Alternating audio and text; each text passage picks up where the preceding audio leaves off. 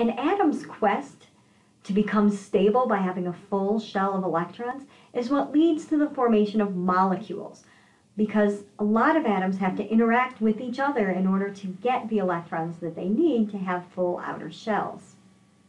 Molecules are formed when two or more atoms share chemical bonds. They're bonded together. There are lots of different ways to show what molecules look like. Now, obviously, molecules are so small, we're never going to be able to see molecules with our eyes. And at this point, we don't have microscopes that can see most molecules with any degree of clarity. So we have to have models for molecules instead that give us an idea of how the atoms are joined together in order to form the molecule. The simplest way to describe a molecule is with its molecular formula. The molecular formula is simple and straightforward, and it tells you which atoms are present in the molecule and how many of them.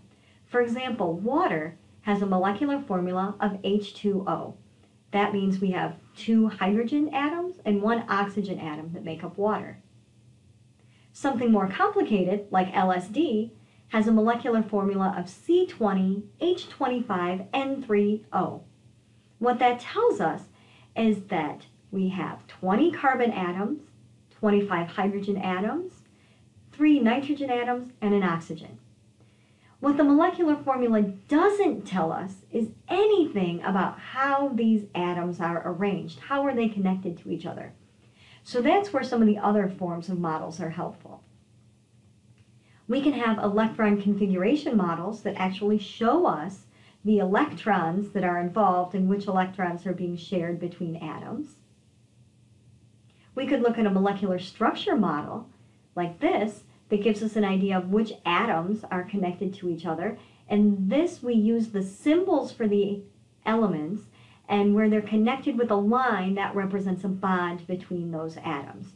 So here is a molecule of oxygen, and you can see that there are lines connecting it to 2 hydrogens. So this is showing us the structure of water. Both of the hydrogens are connected to the oxygen. In very complicated molecular structural diagrams, we often simplify it by leaving out the symbol for carbon. Most of the molecules we're going to be looking at contain a lot of carbon, and so we simplify by leaving out the symbol for the carbon and instead just drawing shapes. When we see a shape like the shape for the structure of LSD, we can see where we have oxygens and we can see where the nitrogens are, but we don't put in all of the hydrogens or all of the carbons. Instead, we draw shapes, and at each point of the shape, we assume there is a carbon, and then the lines between those points are representing the bonds between those carbons. Sometimes it's nice to have a little bit more of a three-dimensional or a little more visual model, and so we'll often see things in the ball and stick model form, where the nucleus of each atom is represented with a ball. In this case, we have a red ball for oxygen and white balls for hydrogen. Or down here in LSD, we have the red for the oxygen, white for the hydrogen, blue for the nitrogen, and black representing the carbon. And then we have sticks or lines that are connecting the balls together to show the bonds that are holding the different atoms together. But even this doesn't always give us a good idea of the actual shape of a molecule. So one more model we can look at is what's called a space-filling model. In the space-filling models, we use a sphere that actually is the size of the whole atom, not just the nucleus, so it's representing the electrons as well, and we can see how these are actually shoved together to form an overall shape of the molecule. The color coding will tend to remain the same, with red for oxygen, white for hydrogens, black for carbon, and blue for nitrogens.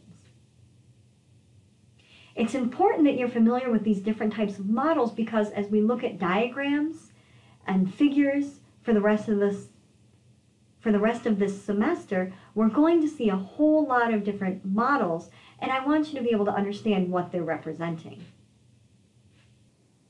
It is important to know something about the structure of the molecules, because molecules with different structures have different functions. And this is a key point about anatomy and physiology that is going to come up again and again. The function of something is determined by its structure. That's why we like to study anatomy and physiology together, The structure will determine the function. And this is true of atoms as well as organs and whole bodies. Let's look at an example. If we look at the molecular formula C2H6O, we have 2 carbons, 6 hydrogens, and an oxygen. But that molecular formula doesn't tell us the arrangement of the atoms, and the arrangement of the atoms is significant. We can arrange the atoms here in a couple of different ways. If we put the oxygen in the middle, that gives us dimethyl ether.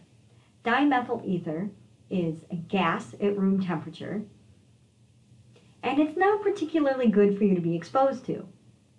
On the other hand, if we put the oxygen at the end of the molecule, then we have ethanol. Ethanol is a liquid at room temperature, and it's better known as the alcohol that's found in beverages that may be consumed in moderation by persons over the age of 21. That very small change in the structure gives it a very different function than dimethyl ether.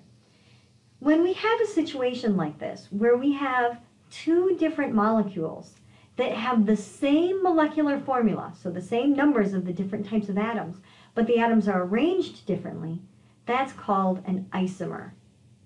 So not only is the formula of a molecule important, but the structure of that, or the arrangement of the atoms, is important as well.